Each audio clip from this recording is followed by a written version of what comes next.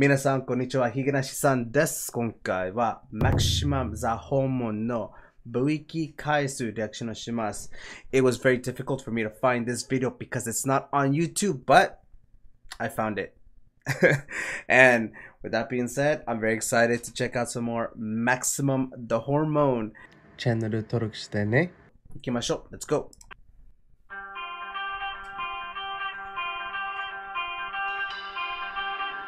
Okay, we're gonna start out chill this time. Okay, we changed that.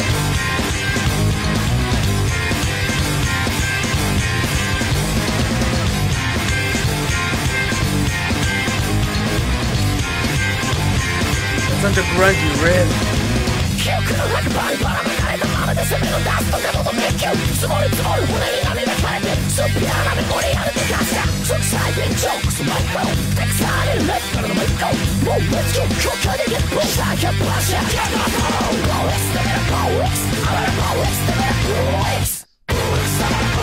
Nice pause.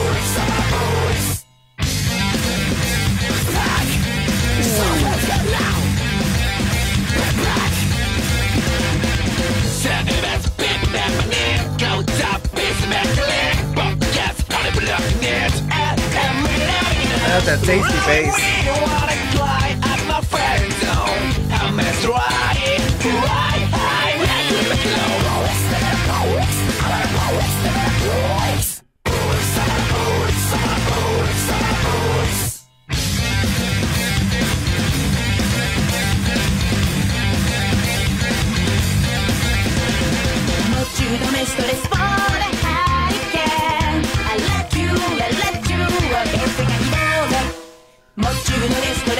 Serena's melody.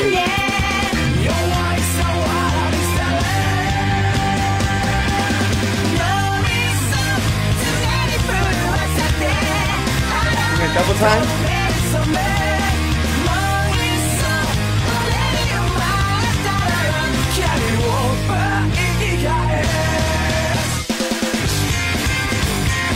Back to that nasty riff.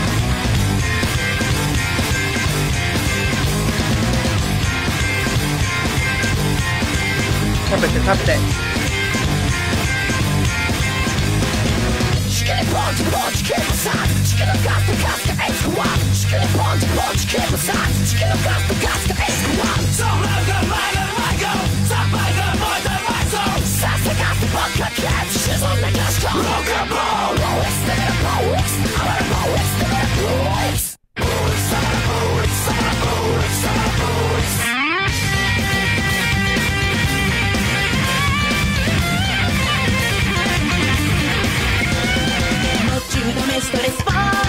That's what a solo.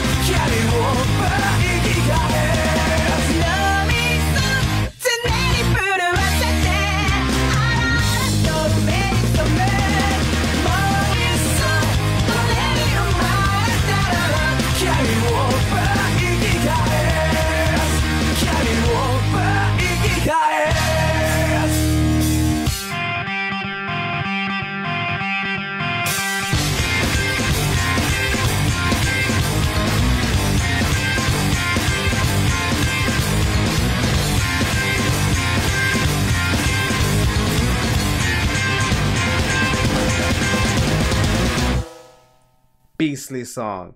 That's such a mean riff too. By Kutsu. Alright, and what a beastly song that was. Absolutely loved it. That riff, the melodies, I really enjoyed the chorus in this one. I believe that was the chorus. She sang that song really nice. I really enjoyed that chorus. Very catchy. But I mean, the bass, oh, the bass was so strong in this one. I loved it. But before I talk about the song, Kashi Mimashou. So unfortunately, I wasn't able to find any lyrics translated to English online. So the video had English lyrics already in it, so I had to go back and kind of check every single lyric line manually.